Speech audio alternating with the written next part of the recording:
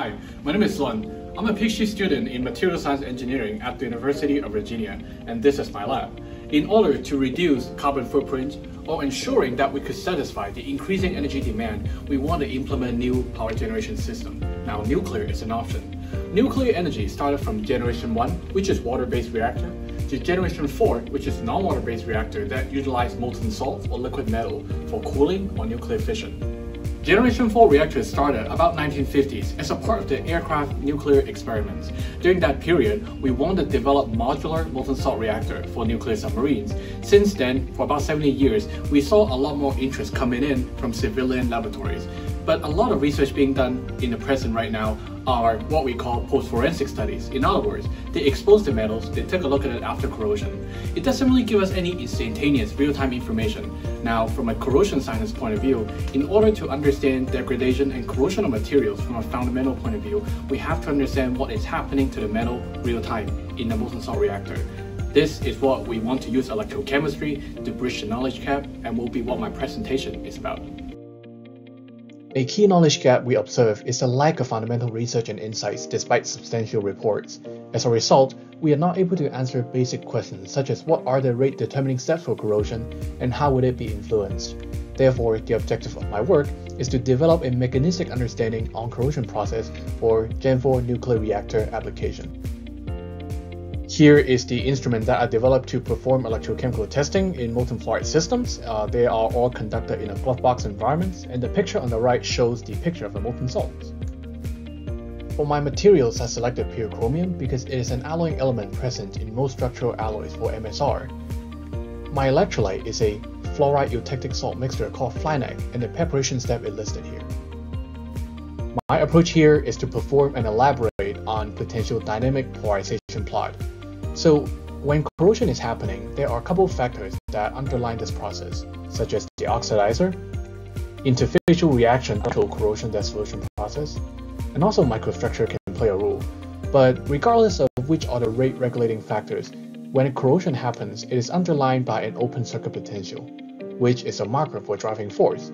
So in electrochemistry, we will apply a potential relative to this marker for driving force, and we would receive a current response. So potential is our driving force, and current is the resultant reactivity.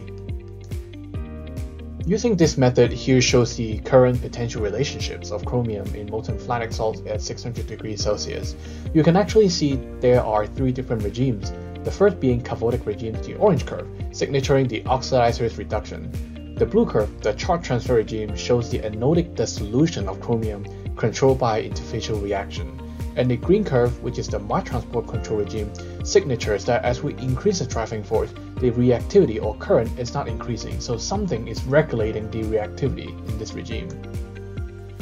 One approach for us to find out what is controlling the reaction rate is by calculating the thermodynamically favorable species at each potential. Here, the curve was shaded with different color to show the stable species, and the method we use to calculate this species is shown in this literature below. Through postmortem observations, we found that the metal surfaces exhibit a millimeter scale thin film. From X-ray diffraction, we found that it is a potassium chromium fluoride compound. Therefore, from thermodynamic to XRD to post-forensic analysis, we think that the salt film is the one that regulates the current reactivity as we keep increasing driving force for corrosion. To understand the microstructural significance of each of these regimes, I applied the potential of the chromium in each regime and looked at the surface morphologies afterwards. In the cathodic regimes, I do not see any corrosion, now that is expected. In the charge transfer regimes, I see a very faceted surface morphologies. Now, that implies an effect of grain orientation, which I'll elaborate later. At the mass transport regimes, I saw a very smooth surface. Now, that is a signature of dissolution under a salt film.